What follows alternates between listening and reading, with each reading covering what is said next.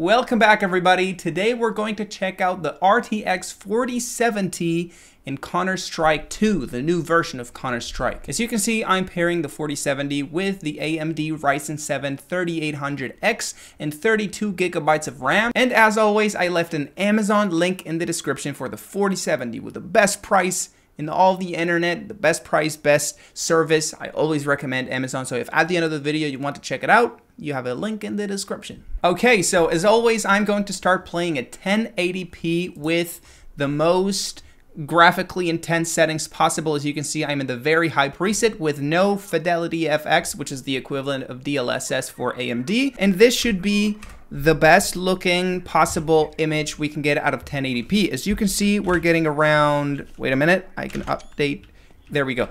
We're getting around 170, 160 FPS in this area of the game, which is probably the most intensive in the entire map. So don't judge the whole picture by this. And the high settings on this game are very intensive compared to the high settings in the old Counter-Strike Go. So we should be, oh my god, okay. Well, we're still getting 200 FPS. Still, even though we are not getting as much as we got on the old game. I think we're not getting enough. You know, this is 1080p Counter-Strike, guys. This is not Cyberpunk. This is Counter-Strike. We should be getting around 250 FPS at least. Okay, now let's try the low preset. Okay, everything is low, low, low, low, low. To try to see if it's, okay, it looks pretty much identical, I have to say. There's not a big difference between there we go. There's not a big difference between high settings and low settings in this game. Maybe they just add a little bit of quality to the textures, maybe a little bit of resolution. And also FPS count is, the FPS count is pretty much the same, maybe a little bit higher. Let me update it real quick. Maybe a little bit higher. We're getting to the 220s, 230s in this area of the game, but it's still around the 200 mark, 100 low. High hundreds, low 200s. Maybe it's because it's a new game, or I don't know why, but I was expecting, honestly, I was expecting to get 300 FPS at 1080p with this graphics card because it's a 4070. It's a $650 graphics card. It should be giving us a lot more FPS. But I don't know. I don't know what I should be expecting out of this new game. Let's remember, it just came out a couple months ago. It's a 2023 game, so it's not like the old Counter-Strike. There's a long way to go until it reaches its maximum optimization capabilities. Just to try, let's put Fidelity FX in performance. This is going to look horrible. It's going to look all pixelated and weird, and also probably not going to give us that big of a boost in FPS. As you can see, we're getting like 20 FPS more than we got without Fidelity FX. But I guess if you want the highest number of FPS possible, this is a must. This is what you have to do. Turn on Fidelity FX, which is going to make the game look like it's playing at 420p, but at least you get, well, not even, I was going to say you get over 200 all the time, but as you can see, minimum FPS is at a 184.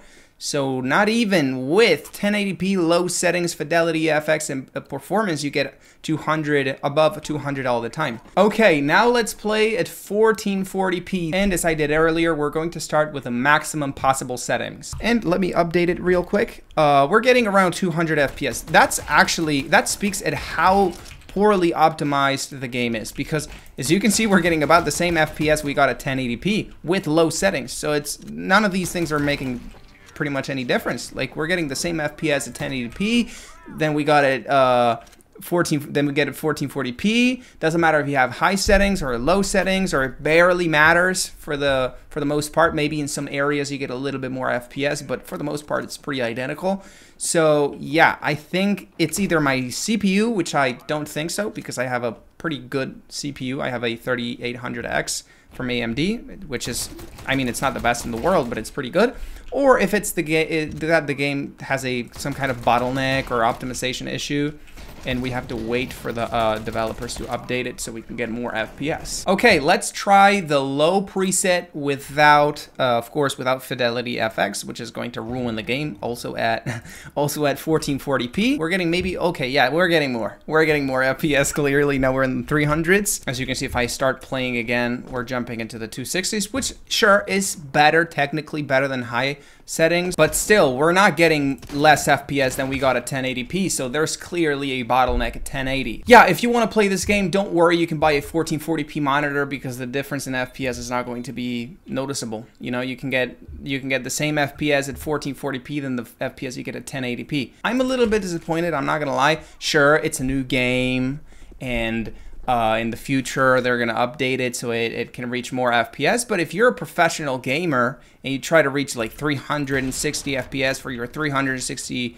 refresh rate monitor, you're going to have a tough time with the 4070. So with any other graphics card that's below this one, you're going to have an even tougher time to reach 360 FPS. I would say that's pretty much impossible. And as we did with 1080p, let's try Fidelity FX Performance. It looks horrible, absolutely horrible, and of course we are getting about the same, maybe a little bit higher, but about the same FPS. We're not going to get to the 300s. I think we're probably going to stick into the high 200s, as you can see.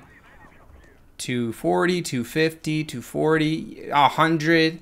Okay, pretty much the same performance. There's not a big difference between no DLSS or Fidelity FX and with Fidelity FX. And last but not least, let's try 4K resolution with, of course, very high settings, the maximum preset available without Fidelity FX. And we're getting 100 FPS. Now we start seeing 99% GPU usage. So now we're not bottlenecked by the CPU. So this is real performance. Doesn't matter how good your CPU is. You're going to get about 100 FPS on CS2. I was expecting a little bit more. You know, this is a competitive game. It should be optimized for very high FPS.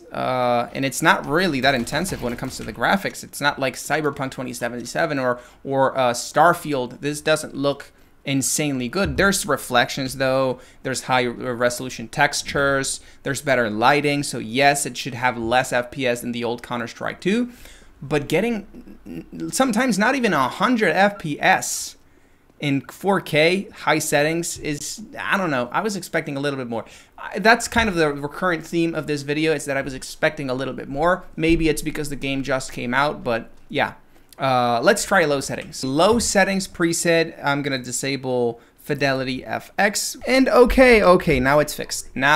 We're getting over 200 FPS at 4K. This is actually competitively usable for someone that wants the best most amount of FPS possible, so you can win those matches, those competitive matches, which proves once again we are kind of bottlenecked. As you can see, we're getting 84% GPU usage, meaning the CPU is preventing the GPU from utilizing all of its power. We're starting to see a bottleneck here. 200 FPS is pretty good. Like, you're gonna have a very sweet experience at 4K with this game. Okay, now just for the fuck of it, let's enable Fidelity FX in Ultra Quality to see if there's some kind of little improvement to the performance, and turns out nope, it's actually a little bit worse in my opinion. We were getting 240, 50, now we're getting 200s, so it's a little bit worse.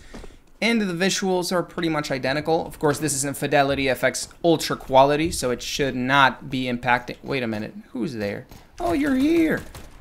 Where are you, my little friend? No, you're hiding away from me? No. There we go. It's pretty much the same visual experience and less FPS, so I don't recommend you turn it on.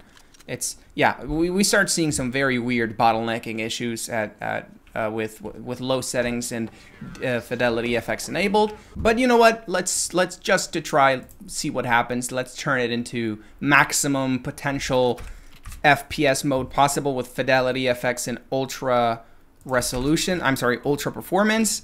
And let me update it real quick. Yeah, same thing. We're getting clear GPU bottlenecks at 52% usage, 200 FPS. This is clearly capped by the CPU. We're not gonna get any more FPS. So yeah, don't bother turning it on in pretty much any mode. In Counter-Strike, from 1080p to 4K doesn't really make a difference. If you want to get a little higher FPS at 4K, turn the settings off, but in any other resolution, it doesn't really make a difference. You cap at 200 FPS by the CPU, so by the CPU, so there's nothing you can do about it. Let's wait a couple months, see if Valve updates the game so it can reach a little bit more FPS. There's less bottlenecking with the CPU, but yeah, 200-ish FPS experience with Counter-Strike with a 4070. I was expecting a little bit more, but anyways, if you like this graphics card and you want to buy it, remember I have a link in the description to Amazon with the best price in all the internet for the 4070.